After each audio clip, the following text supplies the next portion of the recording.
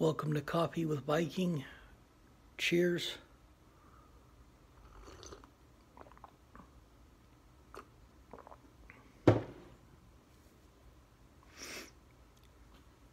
Nahum Chapter 3, the final chapter.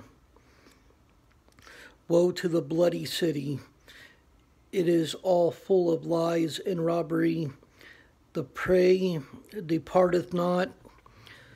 The noise of a whip and the noise of the rattling of the wheels and of the prancing horses and of the jumping chariots. The horseman lifteth up both the bright sword and the glittering spear, and there is a multitude of slain and a great number of carcasses, and there is none end of their corpses. They stumble upon their corpses because of the multitude of the whoredoms of the well-favored harlot, the mistress of witchcrafts, that selleth nations through her whoredoms, and families through her witchcrafts.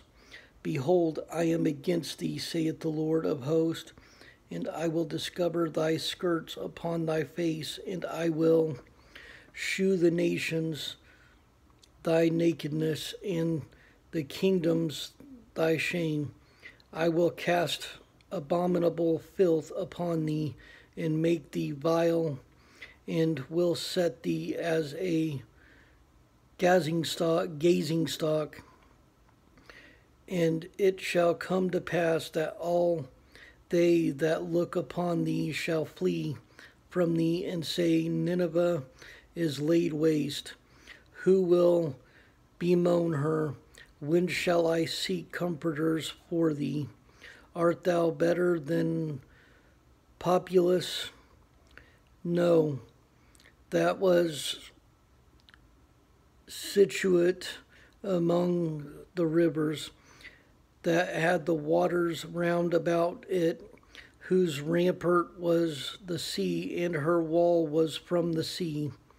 Ethiopia and Egypt were her strength, and it was infinite. Put in Luban were thy helpers. Yet was she carried away. She went into captivity. Her young children also were dashed in pieces at the top of all streets, and they cast lots for her honorable men, and all her great men were bound in chains. Thou also shalt be drunken, thou shalt be hid. Thou also shalt seek strength because of the enemy. All thy strongholds shall be like fig trees, with the first ripe figs, if they be shaken. They shall even fall into the mouth of the eater. Behold, thy people in the midst of thee are women. The gates of thy land shall be set wide open unto thine enemies. The fire shall devour thy bars.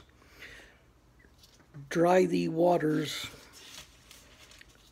for the siege fortify thy strongholds. Go into clay and tread the mortar. Make strong the brick kiln.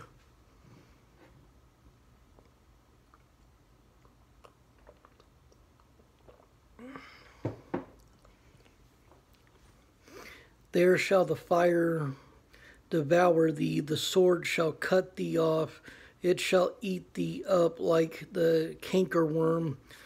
Make thyself many as the cankerworm, make thyself many as the locust. Thou hast multiplied thy merchants above the stars of heaven. The cankerworm spoileth and flieth away.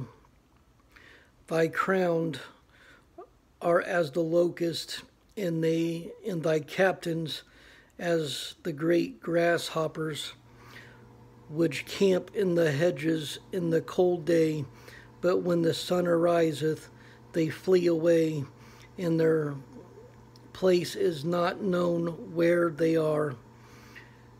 Thy shepherds slumber, O King of Assyria. Thy nobles shall dwell in the dust. Thy people is scattering upon the mountains, and no man gathereth them.